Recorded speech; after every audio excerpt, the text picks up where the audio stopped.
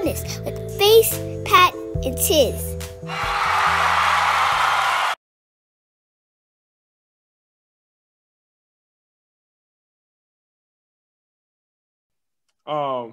Nick Cannon had his seventh baby with a new baby mama. And it got me to thinking about like family dynamics and family structures in 2021, as opposed to family structures that were more socially accepted in old times.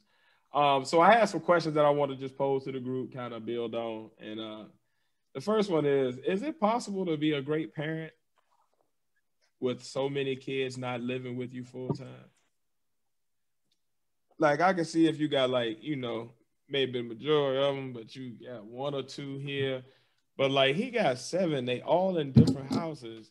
Like how are you ever giving all of them what they need?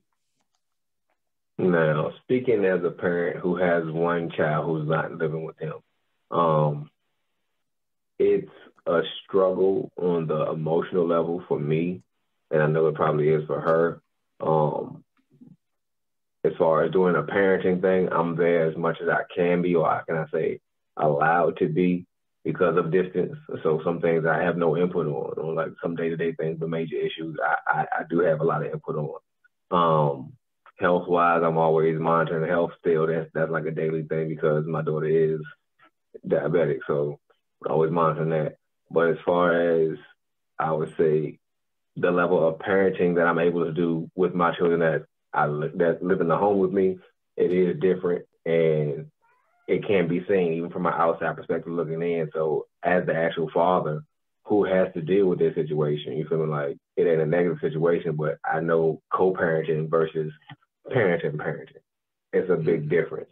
Now, my lifestyle has changed, of course, due to my parenting issues, not even issues, but the way I have to parent, being distant and being here.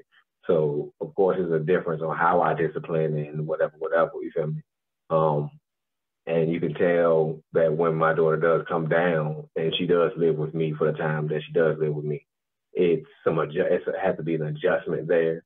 But as far as someone who has more kids and all of them live somewhere else, it's all about, and that is, it will have to be about that person's lifestyle and that person's income, because you would still have to be able to spend that time, because it's not all money that matters. That's what I'm time. That's what I was time saying. matters. So like, I try to do everything I can, everything my daughter wants, but like every parent knows, you're not gonna be able to meet all those wants, but you can meet all the needs.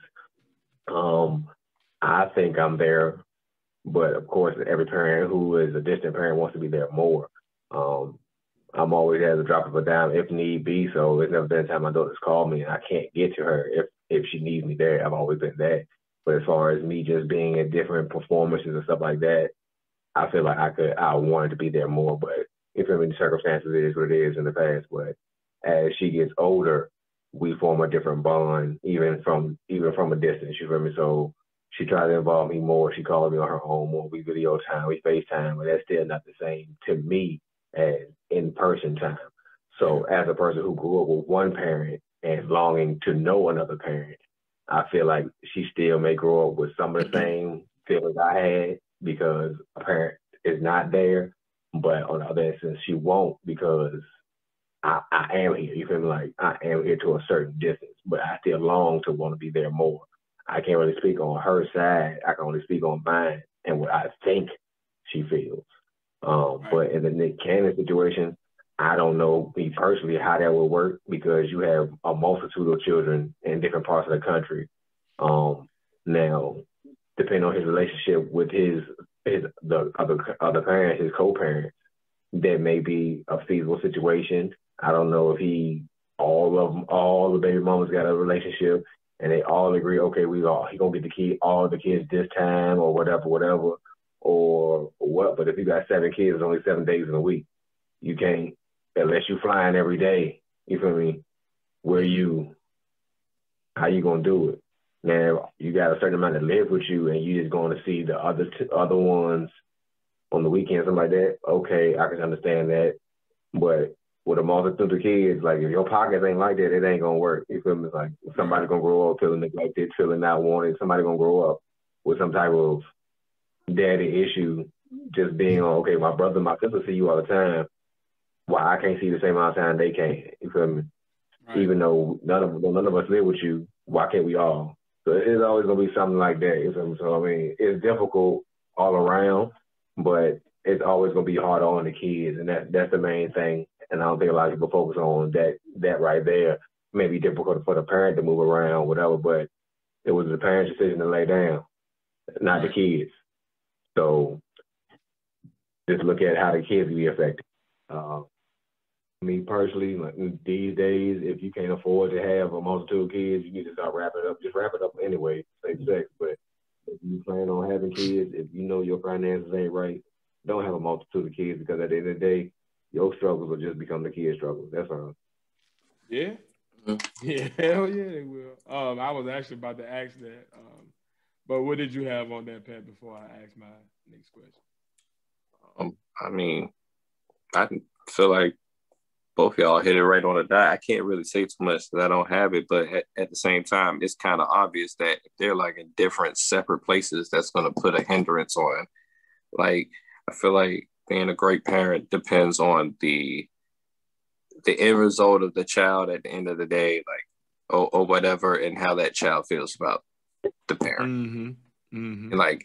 And just how often they've been around the child to influence how great they are as a person, the child, that is. So that's real. I would say it would be about that, pretty much. Yeah. Let me say this real quick. Two parents out there who have kids in different locations. It ain't about the material possessions you provide for them. It's about their time. Because at the end of the day, in a kid's mind, if you're spending more time with another child than them, they feel like it's something in them that's causing that. You got to realize it's all about time. Time spent. All time spent. Well, I ain't going to say all, because don't be abusive in your time. All good time spent. Right.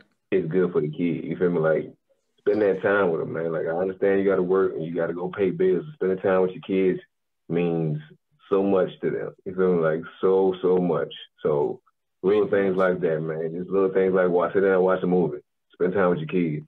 You got a multitude of kids. Get them together if you can. I don't know what Nick Cannon is doing.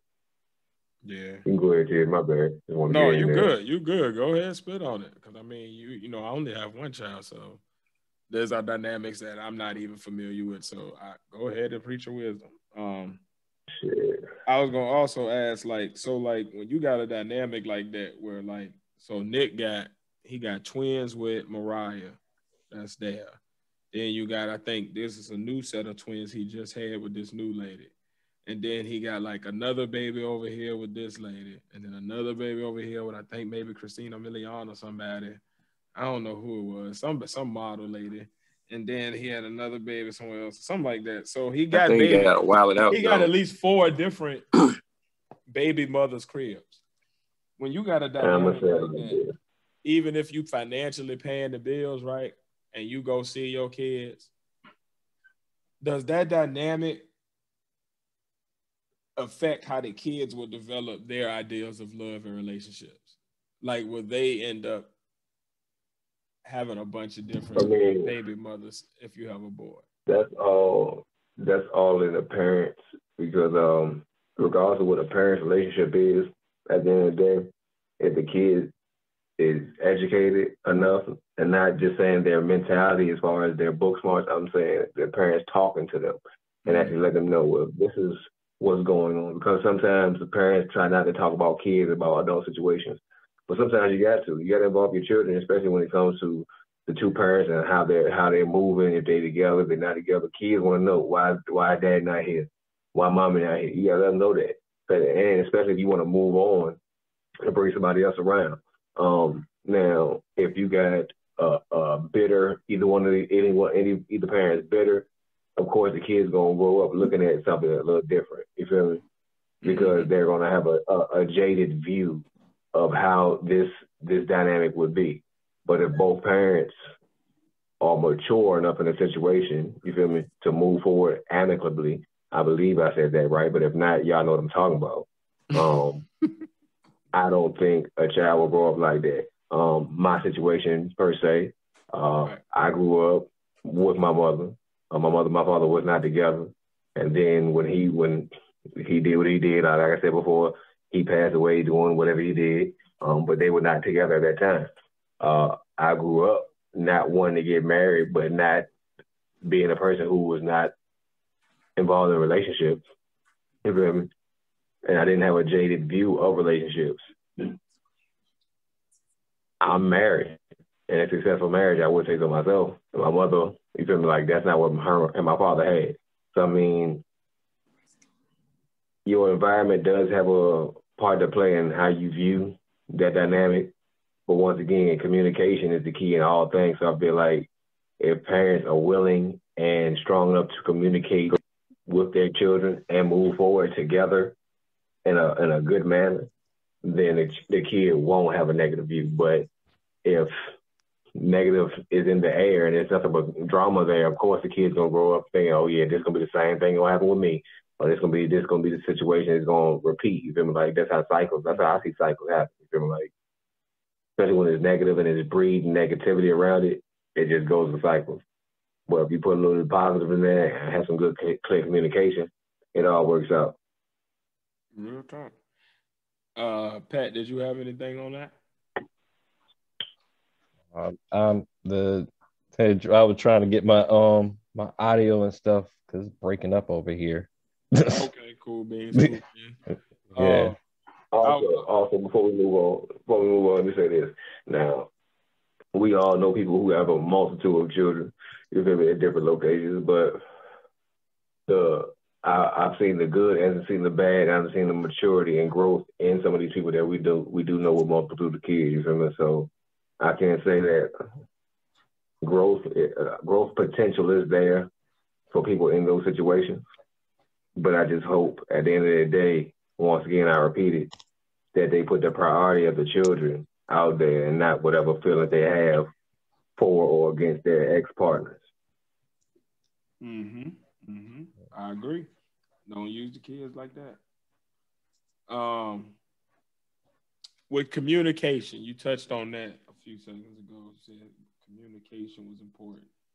If communication is like all good, completely healthy, everybody's on the same page, co-parenting is amazing as far as communication goes, and the money is there, does the family structure matter anymore if the communication and the finances are all great?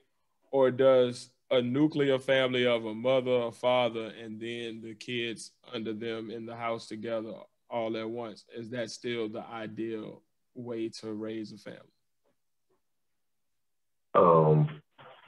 Now, once again, speaking only from personal experience, I feel like when the communication is there and both people are willing to move forward peacefully, you feel me? Both people are willing or able to mature in their own lives, where I have a wife and a family here. So when my daughter is here, it is a nuclear family here.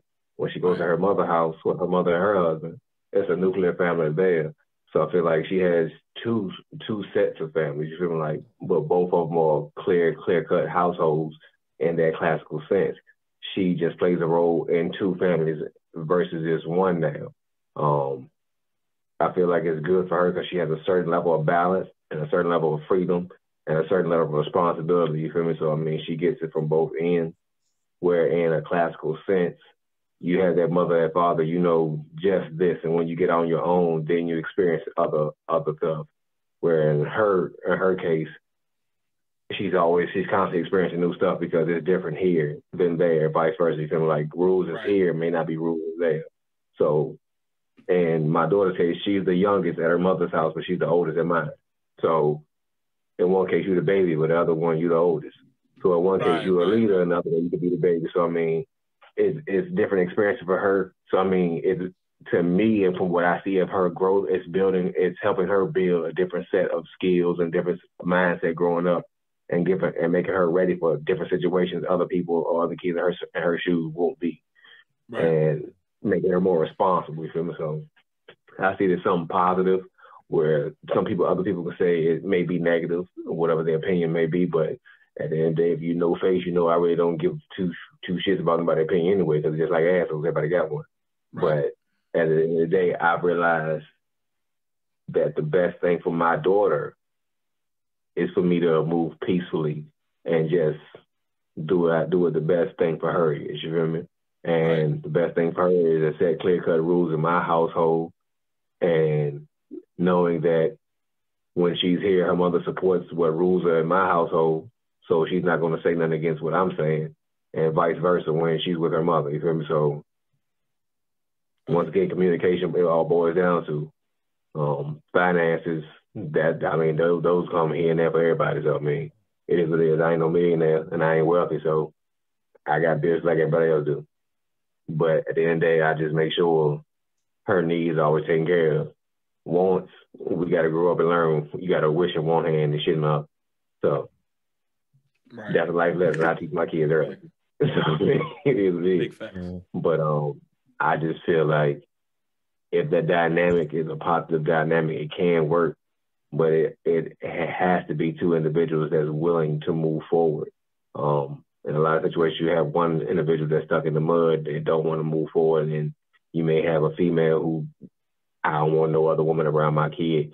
That's never going to be a positive situation, because in one instance, you're telling this man you don't want him to move forward. Because if he's moving forward, another woman will eventually have to be around that child, because he's either not going to be around the woman or not be around his child. Right. Don't make him have that choice. You're making him have a bad choice. And same thing, if a man said the same thing, I don't know what to do to run my son. Now, if the dude is a good dude and he's willing to be there for your son and that wife, why not? Because that's just more love for the child. And at the end of the day, we have to make sure his child is getting all the love they can. Just build a small village around them. If she's willing to move forward and he's willing to move forward, we've created a village around his child that we're making sure every need and want, because what faults this man may have, the other man may not have. What I can teach him, he may not be able to, and vice versa. I may not be able to teach you to do this, but he can. More power to you. Thank you for teaching. You got to get it. We got to get out of this mindset where we thinking nobody else can teach my kid nothing. If you showing love to my kid and my kid know, oh shit, I know my daughter knows you only got one daddy, you only got one mother. So that's not a thing in my mind. You feel me? So that egotistical shit is, ain't no other man gonna be around my daughter. She got one daddy. She know that, but it can't be another man in her life. Why not have another positive male role model in her life? Right. What my shortcomings is, he may not have those. Shit, we may have the same shortcomings. I don't know, but at the end of the day, why not let her be experienced and let her see more positive, not just the positive I can exude to her. I mean, that's how I view it in my own personal circumstance. But speaking on other people's circumstances, I see negative and I see positive. I see some kids that have grown up just because I used to be a teacher, so I've known kids from they were real young, and now they grown, they got their own kids and knowing their own family dynamic, from having their mother and father coming to school arguing with each other while they trying to have a parent meeting, to seeing a kid grow up, have kids do the same thing with their mate. So I see the cycle, but then I also see some people break the cycle. So I mean, it is what it is. To each his own, their own situation, but I just hope everybody does the right thing. I mean, hey, whatever. Right. I think in a situation where all of the households that the kids are in have nuclear situations where you have a female energy and a male energy that are leading the household, I love it. But I do think there's a lot to be said about a child having a constant balance of male and female energies on a day-to-day basis that are guiding their principles and values as they're growing up. So that way they have that even kill. You don't want it to be skewed one way or the other and they have too much of one or the other energies, because then they that's when they start being either too overly one thing or too overly another thing, and either way it ends up being ugly for them in social situations. So I I like a situation like what Phace said, where you know he got like a mother and a father in this house, and a mother and a father in this house, and the kid basically is always surrounded by a mother and a father, no matter where they go. I like that vibe where you always have that energy because it gives a sense of consistency, and like I said, it keeps the child balanced. Like there's never a spot where they're going where it's all feminine energy or all masculine energy. It's always a yin and a yang. But in general, I definitely think it only works if communication is absolutely healthy and if finances are great, and both of them have to be there. Otherwise, I think that's where most of the issues come from. With like, it's either we're not talking correctly, so we don't understand each other, so we're fussing all the time, and the kids suffer, or somebody's doing too much financially, and they end up resenting the other person who's not doing as much, and then it becomes a struggle over financial resources. So I definitely think both things have to be present: communication and the finances. Pat, you got anything? I would say communication is going to be key anyway, because I would say if you're not talking or having a plan or planning out anything or whatever, and y'all not on the same page, then it's always going to be the overthinking in the background making problems, where it probably isn't a problem. You know what I'm saying?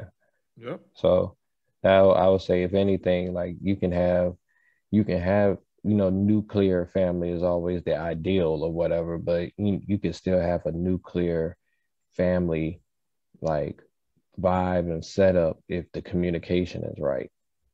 I think I'm picking up what you're putting down. And I think that the